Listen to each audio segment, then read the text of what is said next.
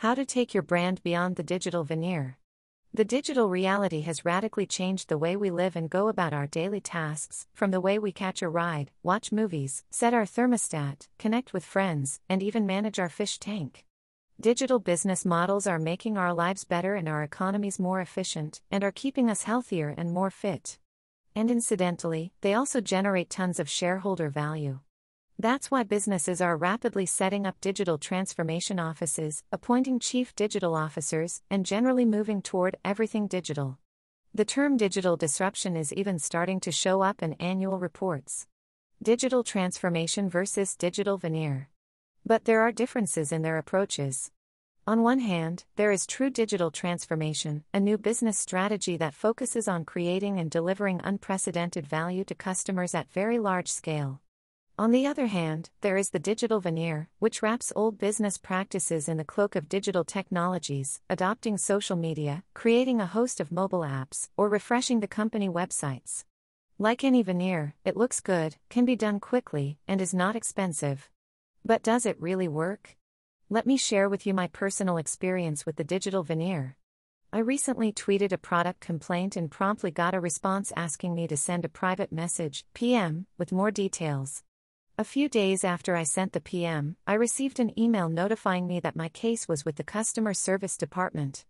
About a week later, I got another email from customer service asking for some pictures. By then 2 weeks had passed.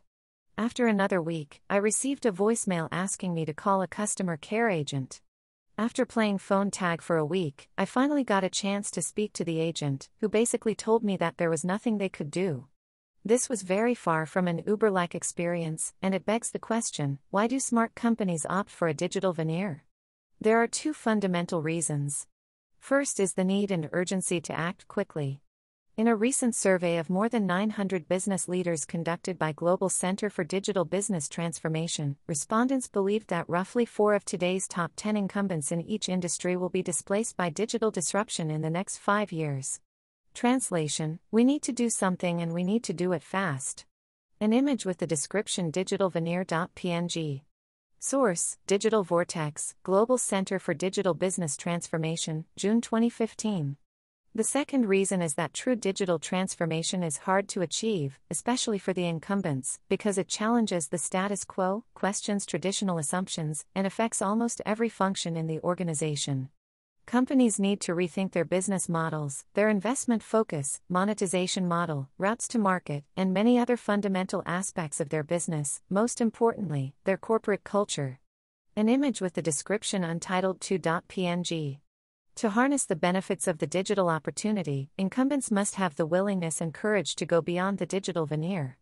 They must adopt new KPIs, develop new capabilities to empower customers, redesign many of their core processes to become more transparent and collaborative, and ultimately, find new ways to drastically create more value for their customers.